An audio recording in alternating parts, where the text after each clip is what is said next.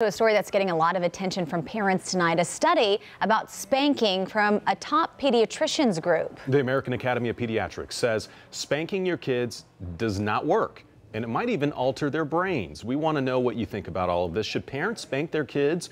Weigh in on our website, wcnc.com/vote. NBC Charlotte's Tanya Mendez asked local parents and experts for their take. She has their answers, all new tonight at 6. Ask parents whether they spank or spare the rod. Attitudes are shifting. Hitting children is unacceptable. Take a moment. You don't have to hurt a child. It was commonplace when I was in school, but I think that our society has outgrown that quite a bit. And now, new recommendations from the most prominent group of pediatricians in the country. The American Academy of Pediatrics now telling parents spanking is harmful to children and we need to stop. The American Academy of Pediatrics made it very clear, spanking and paddling don't work. Why can you hit me and I can't hit you? AAP releasing its findings based on years of research that now suggests corporal punishment is linked to aggression in children and even potential changes to the brain.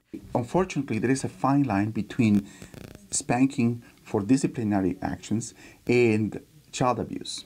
The AAP now calling on pediatricians to tell parents to find another form of discipline. But Rock Hill Dr. Carlos Paxtor says that might be tough. He believes there are situations where spanking is valid. There are cultures in which spanking is perfectly acceptable and is not something that we can criticize.